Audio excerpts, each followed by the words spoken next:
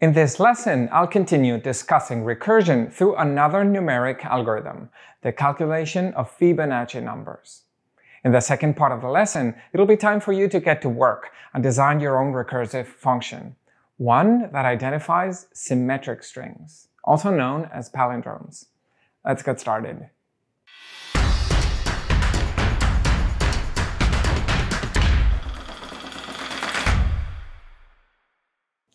The calculation of a Fibonacci number is another example in the domain of mathematics that can benefit from the use of recursion.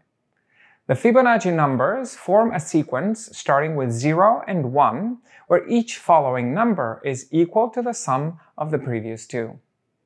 In other words, the first Fibonacci number in the sequence, called f0, is set to a fixed value of 0.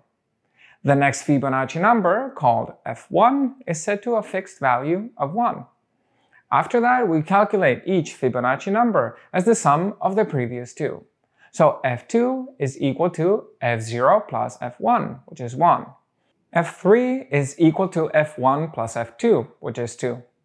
f4 is f2 plus f3, which is 3. f5 is f3 plus f4, which is 5. And you see how this goes.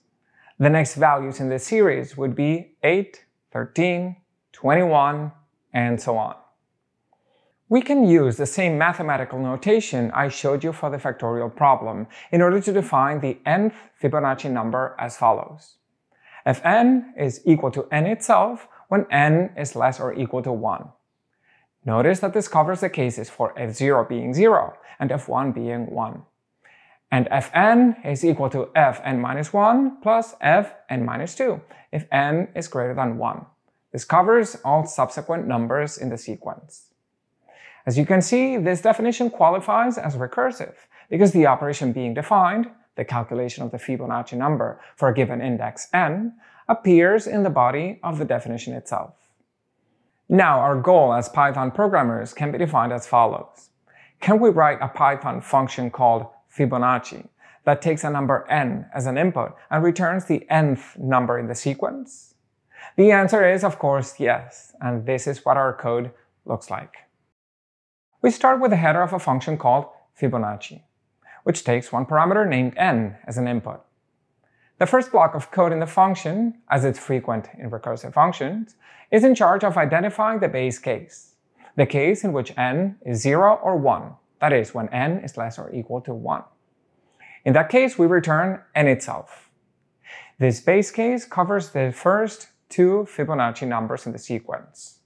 If we still remain in the body of the function after this code, it means that the return statement above didn't execute, and therefore the condition in the if block was false. At this point, we're dealing with a general case in which n is greater than 1. Here we need to obtain the two previous Fibonacci numbers of the sequence, which will involve two recursive calls. The first call saves Fibonacci number n-1 in a variable called 1back. And the second saves Fibonacci number n-2 in another variable named 2back. In the final block of code, we return the result of the Fibonacci number n as the sum of variables 1back and 2back. As we did in our factorial project, let's add a simple main program that allows us to interact with the user. This program reads a value n from the keyboard, passes it to our function to obtain the nth Fibonacci number, and prints the result into the terminal. As before, I'd like to ask you to type this code by yourself and run some experiments with it. Please use the code editor to create a project named Fibonacci. Type the implementation I just presented and run your program several times while entering different input numbers for n. Pause the video now and I'll be back with a brief analysis of the call tree for this problem. If you enjoyed this content, you may watch the rest of this lesson at computersciencecamp.com, linked in the description below. You'll be able to follow along with coding samples and problems in our embedded code editor. Drop your questions in the comment section below, and don't forget to like and subscribe to help support the channel. Thank you, and happy coding!